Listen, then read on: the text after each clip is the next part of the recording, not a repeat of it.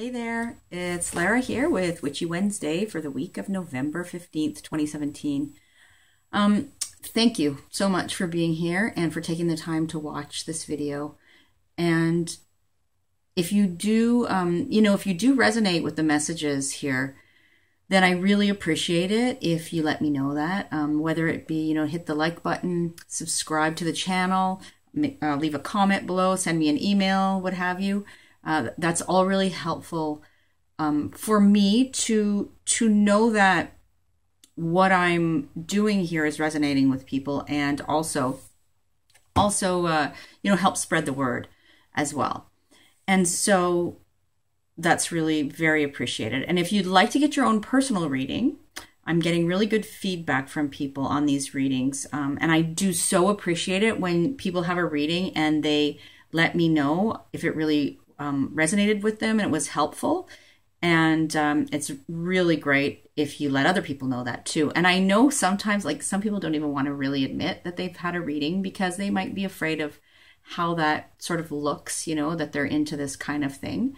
And I get that. That's okay if you're not there yet. But, if you have had a reading and you have found it helpful, then it's really, really helpful to me for you to spread the word, to other people and to also let me know. So thank you for that.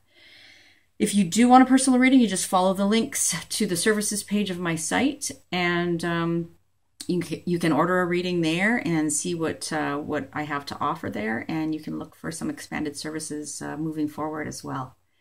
So getting to the card for this week, I chose from the Rider-Waite-Smith deck.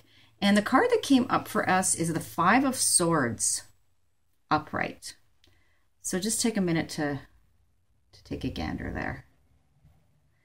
So in this card, you can see there's been a battle. And the guy who appears to have won is picking up the swords of his opponents. And his opponents are sort of, skulking away a little bit. And he's looking pretty pleased with himself.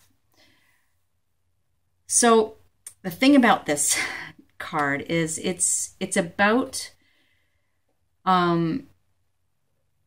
fighting a pointless battle, really. And it's about, this guy is looking pretty proud of himself, pretty pleased with himself that he won this battle, but at what cost? And when he leaves here, he might be right now feeling pretty, pretty all that, so to speak. And, look at me and how great I am. But then when he goes home and has to sort of sit with himself and contemplate and be alone, he then may feel like, was that really worth it? Was that really worth it? Yeah, I got some, public recognition, and it made me feel like pretty cool. But really, how do I feel inside about this?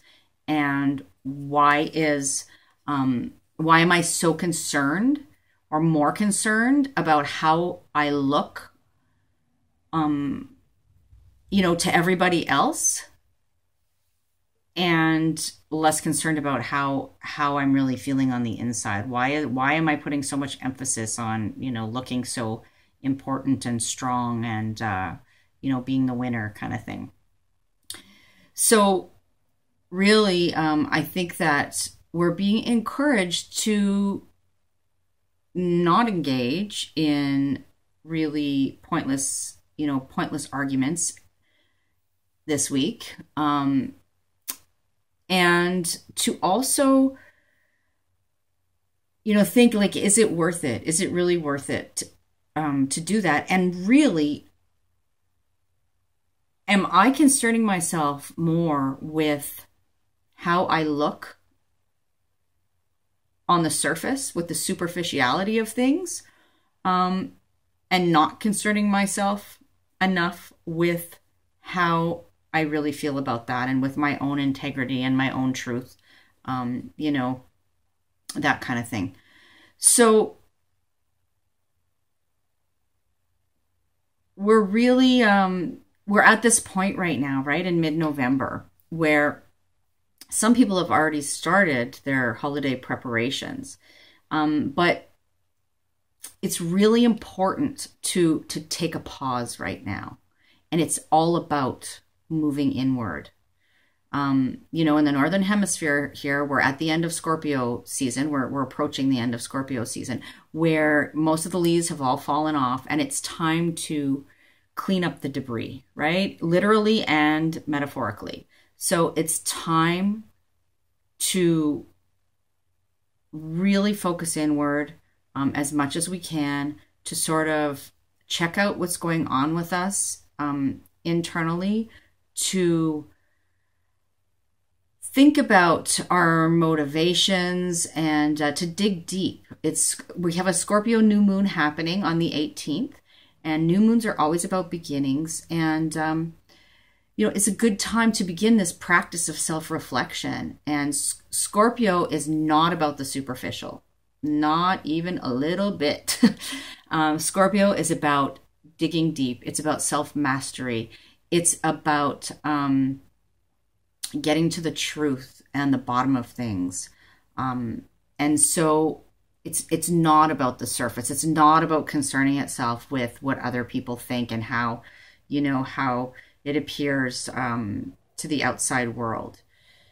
It's about cleaning up our mess inside, right? About looking at what's there inside, and what we can do to transform that, and to turn it into something that we're really internally proud of and happy with, and that kind of thing.